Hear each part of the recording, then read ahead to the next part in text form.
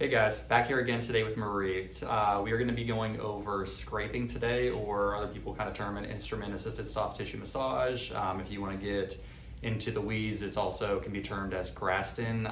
Graston, you have to go through a specific certification, so I do not use that here, but same kind of general techniques is what I like to implement. Now, it's going to give you the same general benefits that you would be looking at for massage, cupping, just as far as blood flow to the area and increased mobility. So the blood flow is going to help increase mobility by warming up the muscles and the tissues, and then also just that scraping is going to give you a little bit of that sensory perception, which might change your pain levels.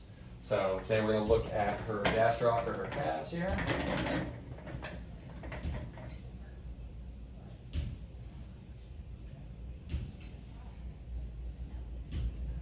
Very much like massage, we're going to be, you can use many different strokes, techniques. You can do long, short strokes, and then depending on the muscle and the area, or if you're finding a trigger point specifically, you can use different portions to just kind of have it contour to the muscle a bit more. Got a little ball here, find a nice little trigger point we want to dig in, might be a little bit more painful there. But trying to get it to relax and let go.